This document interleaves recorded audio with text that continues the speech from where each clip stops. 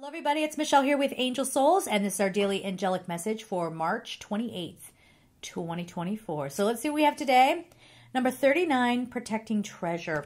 We're coming up, if you celebrate Easter, like we're coming up on, Good Friday, Easter, all that stuff, which gets us around forced socializing, right? Maybe forced socializing with family members or something like that. But really, first and foremost, I feel like you're learning how to protect yourself, your energy, and yes, this does feel like you're kind of riding out a storm. Now, last time I pulled a card that had tornado on it, there was actually tornadoes, so sometimes I guess it could be literal.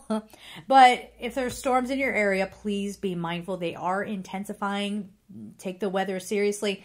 And we're going to be talking a lot from now on about subtle things that we're trained to overlook that maybe you should be paying attention to. It's not to get you, again, paranoid. That's not the goal, or to get you wasting energy and overthinking things, but just every once in a while, awareness. For example, if we're having super intense, crazy weather and someone acts like, oh, what's the big deal? But people actually were unalived and they're acting like it's no big deal. Right? Okay, that's one to note, okay? Think about people using their children or even pets. Oh my goodness, even pets to control people. How? Don't touch my dog. This was in Manhattan. Like, they had all these show dogs around, especially on the Upper East Side. And, like, the dog could come up and, come up and, try to get pet by you. But, the owner would be like, don't touch my dog. That's a show dog. Like, okay, well, then get your dog on a shorter leash then, because she wants to go home with me. She don't like you, okay? Right? Or, someone's going to control the situation by, I don't know, bringing their dog along or something. I don't know. I remember I was at a campsite.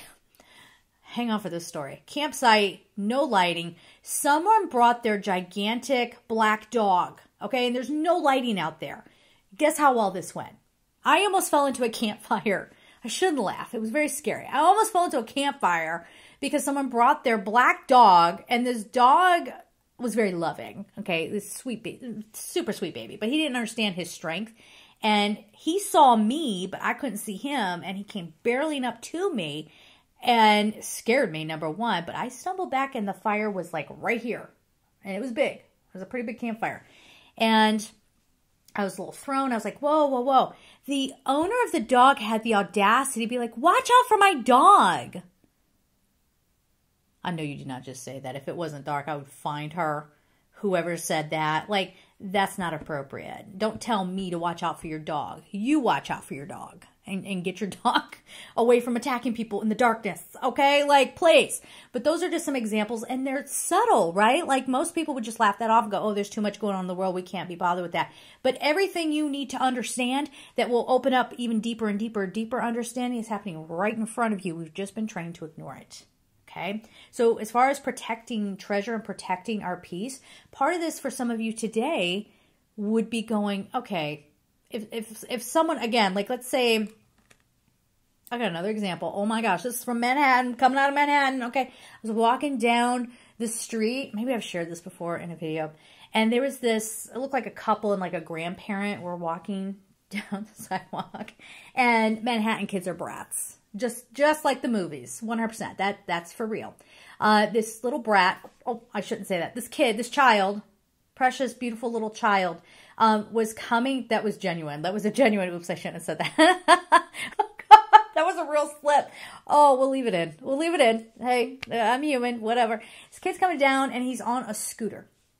Now, we were in a part where it was kind of a wide sidewalk, and the kid's zooming all around. So I move over to get out of this kid's way. Well, this kid, I think is precious, beautiful child, was coming after me. Like, even though I tried to move out of his way, he would start bringing this scooter at me. And then I kind of went over here, and he's still coming after me. And then he rammed into me. And I was like, Are you kidding me? And like, I look up at the mom and I'm like, what? And she goes, you saw him there. Okay, you see all the nasty, okay, the nastiness. I probably don't need to explain it to this audience, but I only go into the weeds with this because some of us do get told that we're wrong for being upset. We're not allowed to be upset by toxic behavior. There's something wrong with you if you don't want to hang out with toxic people. So we're breaking away from that.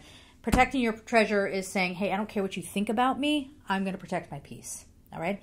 If you want a reading with me, times are changing for me. I've got lots of exciting things coming up.